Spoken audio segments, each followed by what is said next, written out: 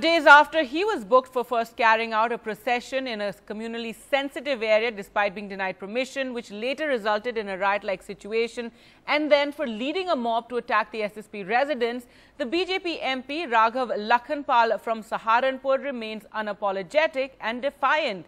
He claims it was the cops who failed to protect the procession. We know what the procession was for, but the fact is you didn't have the permission, and if as an MP you didn't have permission, why did you go ahead? No, getting the permission is not my job. It's the people who were organizing it. It was their duty to get the permission done, and they did put the papers in for the permission, but the local administration disallowed it at the last minute, and the procession started to move.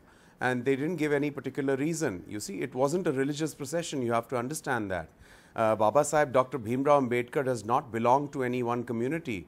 He was awarded the Bharat Ratna. He's the person who gave this country its constitution. It's not about the fact of whether Baba Sahib Ambedkar belongs to a community or not, but the fact is that you made these very, very strong statements against a senior police official. You said that ये police किसी काम के नहीं है, इन्होंने हाथों में चूड़ियां पहनी हुई हैं, ये Captain जो है लव कुमार ये एक बकवास आदमी है. You're saying this as an MP of the ruling party against a senior police official. The police ran away. The police officers ran away from the scene in front of me.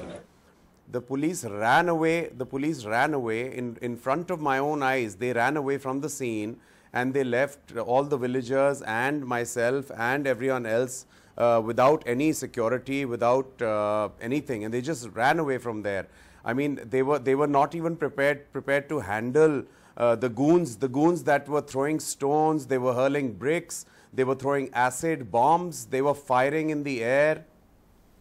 But you actually went to the police official's house. You stood on his front porch and launched a tirade against him. Isn't this disgraceful? An MP is entitled, and in fact it is his duty to visit the camp office or the office of the SSP in case law and order breaks down or in case people's issues have not been addressed. The camp office is in the residential complex. The residence is behind the camp office. So you need to actually go to the place to understand that. No one even ventured near the residence. And you must listen. The SSP. I think you need to know this. You need to know this now that the SSP has given a letter saying that all that was mentioned by a particular newspaper saying that his wife and children were terrified is all wrong. He gave a letter clearing that immediately after this was published. But can I just ask you, do you have any sense of regret for your actions? I really feel a sense of regret that we have such a bad local district administration that was unable to secure the people when they were put at risk by a group of hoodlums. So you don't apologize for your actions at all? Apologize for what? Apologize for standing with people when they were being attacked? Apologize for questioning the administration when they were not performing? It's not a question of the administration needs to apologize for not being able to protect the people. So many people were injured.